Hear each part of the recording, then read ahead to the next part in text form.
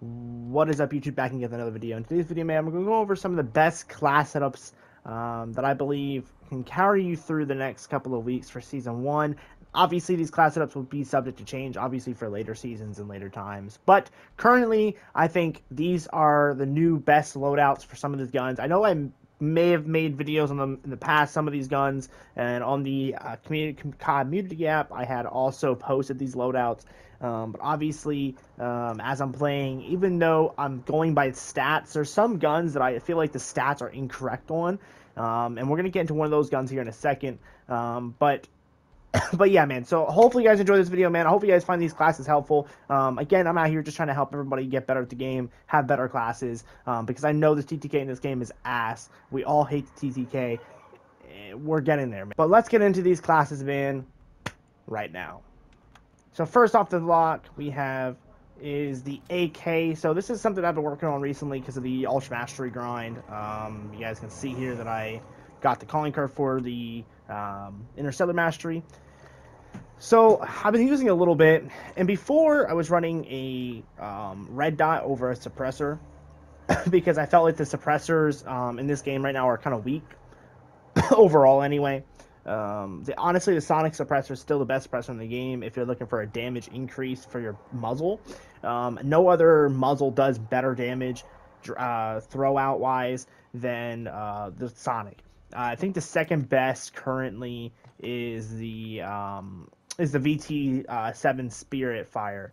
That one is the second best. Now you could say that the Sonic is worse than the Spearfire. I'm still doing some testing to see how much of a difference that vertical recoil and horizontal recoil is, but the Sonic doesn't nearly hinder your ADS speed, pretty much at all. Actually, you can see it doesn't affect it at all compared to the Spitfire. So if you're trying to build a quick build that has that extra damage, then the Sonic is where you want it. But if you're building a slower build, this is like, I think for Warzone, the Spearfire would be probably your go-to suppressor because you have the damage increases. Then you also have that vertical and horizontal recoil control increase. But I don't feel like that recoil, when we're building classes, I'm building them with that Bruen support heavy grip, which pretty much takes care of your recoil pretty much entirely.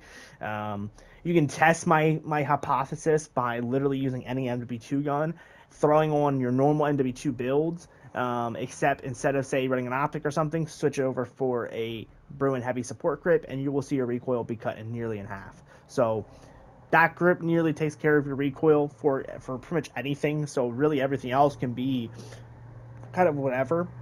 But I started messing with the suppressor, and I found that this new build I got here is absolutely insane.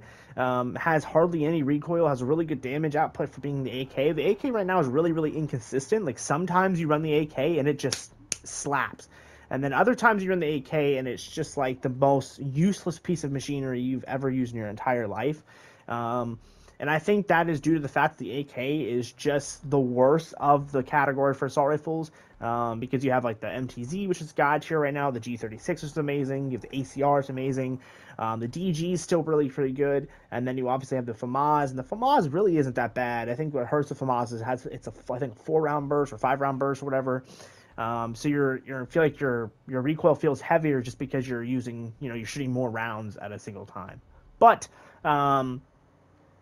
compared to those guns, the AK pretty much really is on the lower side of the spectrum when it comes to assault rifles, especially if you go against MW2 assault rifles.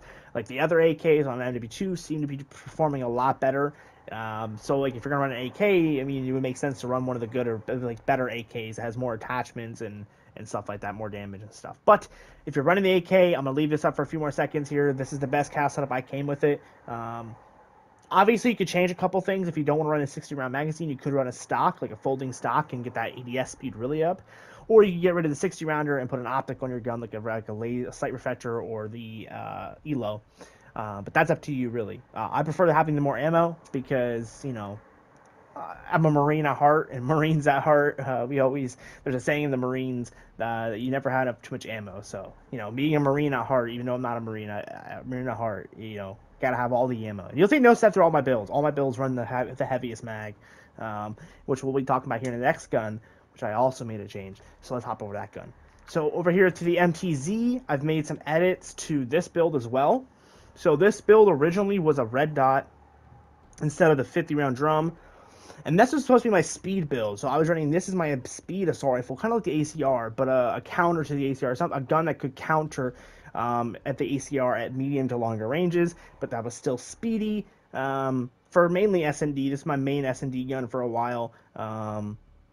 But now that I'm grinding for the Ultra Mastery, again, we'll go in here. I'll show you guys the Ultra Mastery. I've made a little bit of progress recently. I'm almost done with this one for the Interstellar Challenge.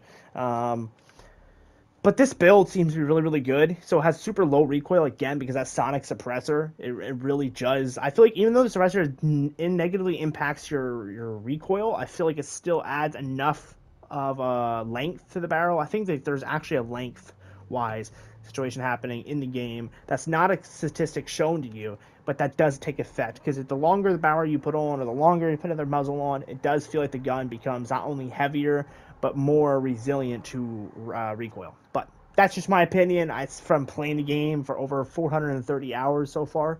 And that's something I've taken notice to. Some CODs have had things like this in the past, like Modern Warfare 2019 felt like it had this, where it had like you can make the gun heavier in a way, like weirdly heavier, and that would help with the recoil. But we also swapped out, again, like I said before, we swapped out the reticle for an optic for a bigger mag, just because I've been playing Shipment, and obviously playing hardcore Shipment or whatever, or core Shipment, you want that bigger mag instead of the optic, because the iron sights and the MTZ aren't that bad.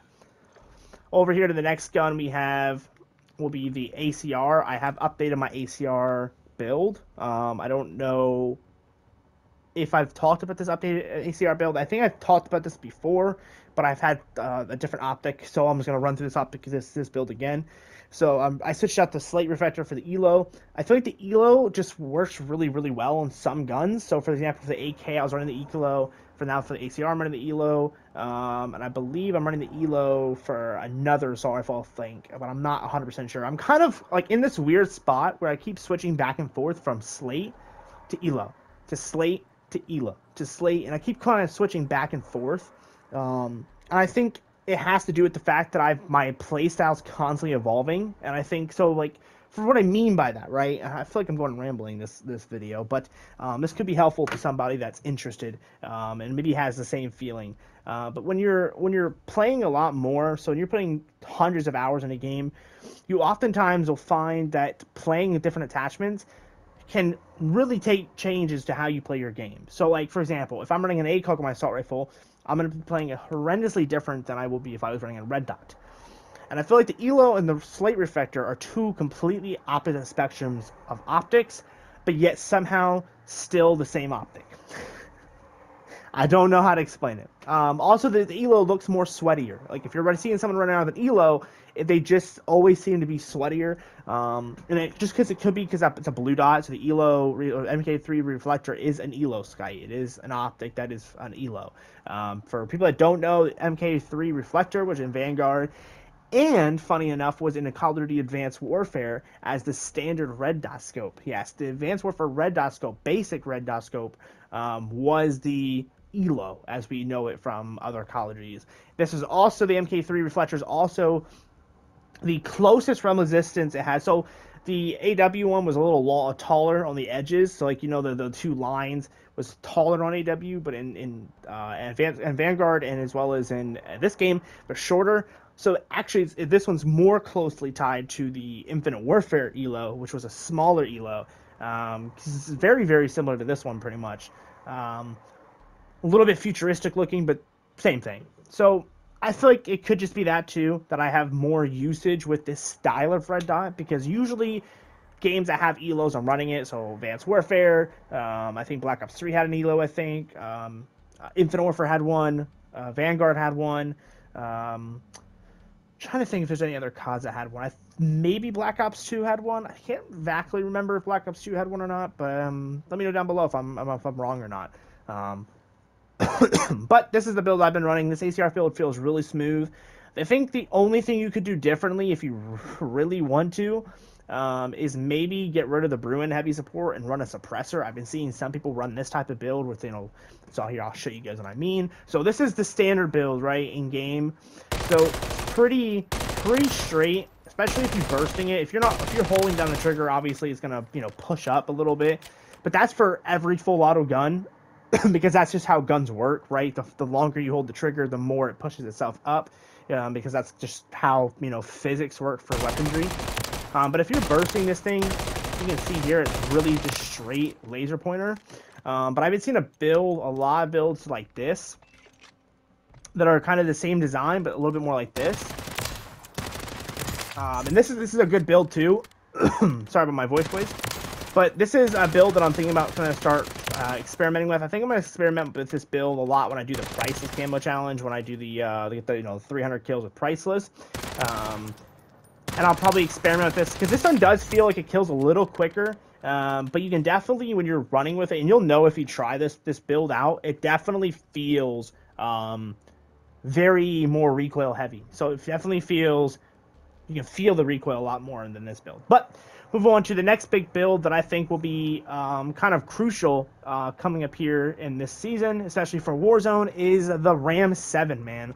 The Ram 7 is just, I think this is going to be one of the best assault rifles in the game at some point down the line. I think right now it's still fighting for number one from the G36, MCC, and the ACR.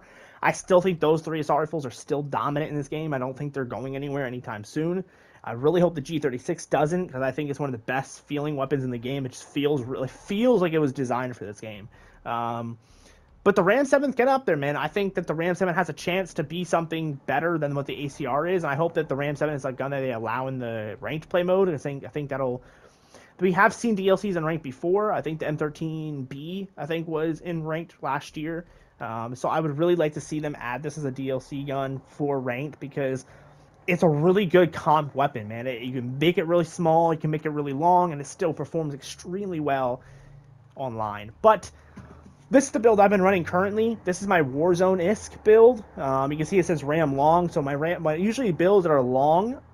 So if I name a build like, say, ACR long or LMG long or something, that's usually terminology for me for Warzone. And anything less base name is usually like universal, and then anything that says short or MP or comp are usually like the multiplayer only builds. So for this one right here, I'm showing you guys the long build, because I gave someone this build recently because they wanted a long build for the Ram. So I'm running the Slate, the 60-rounder, the Retort 90 grip tape, the Cronin headwind barrel, and then the Bruin heavy support underbarrel. Works really, really well. But I'll show you guys my MP build that I've been running when I do run MP, which is the Ram. But I put the suppressed Boreal barrel, because that barrel has, I think, the better damage plus the suppressor effect. Recon comp, the Retort 90 grip, 6-round mag, and a heavy support. So you see I'm not running an optic on this build. I think the Ram 7 has really, really solid optics. I think in recent years we're getting really, really, really a lot better default iron sights than we have in the past couple of years, right? I don't know if you guys remember, but like World War II had some really bad iron sights on some of their guns. Some are really good, some are really bad. And I think overall this game has, majority of the iron sights in this game are solid. You can run most guns in this game with iron sights. But again, if you want to change up these classes, which I think I might do today, I might change up some of these classes to put the MK3 reflector on and kind of just mess with them a little bit. This is something definitely to try out. I think try both guns out. I think both work in MP, but obviously this one's a little bit quicker. This is obviously a more speedy build compared to the other one. If you want to make this even faster, put like, I think there's a 40-rounder for this gun, right? Yeah, 40-rounder. Put that 40-rounder on instead of the 60. You're going to lose 20 bullets, but you'll be a lot quicker. But that's enough talking for one video, man. That's all I'm going to show you guys. If you guys want me to do more videos breaking down different variants for guns and breaking down class setups, I can. I've been really going ham with these builds recently. Like I've pretty much got a build for every gun in the game. And I've really just been grinding at trying to get you guys some of the best top of the line builds you can get out there. Any other person that says that they have better builds than me, prove it. Prove your better builds, man. Prove it. Because right now I'm building these guns off of pure statistics from the game, and then also with usually tons of hours of experience. Most of these builds I've been running since I've maxed out all the guns, so I've gotten really, really comfortable with these builds.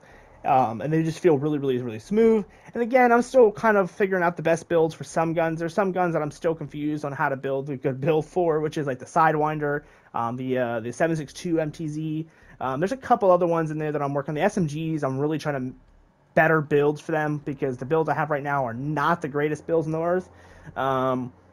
But yeah, man, I hope you guys enjoyed this video. If you guys did, leave a like, subscribe, all that good stuff. You already know what to do, man, because y'all are intelligent mofos. Again, thank you guys for watching the video. If you guys are interested in watching me live, I'll be live streaming probably tonight, doing some stuff. And then also, if you haven't watched yesterday's video, you can go ahead and go watch it. But basically, I talked to a publisher, and I'm getting working on getting published, but that's going to be towards the end of the year. As I'm still working on the book. If you guys want to help me get some financial support for that publish, I have a GoFundMe currently live. I'll probably list it down below. That would be greatly appreciated. Everyone that donates that will have in some form either get the book guaranteed, or if you have their name in the credits of the book or something, I'll somehow find a way to thank everybody that helps donate to that. And yeah, I love you guys. You're one of a kind. I'll see you guys in the next one. Later.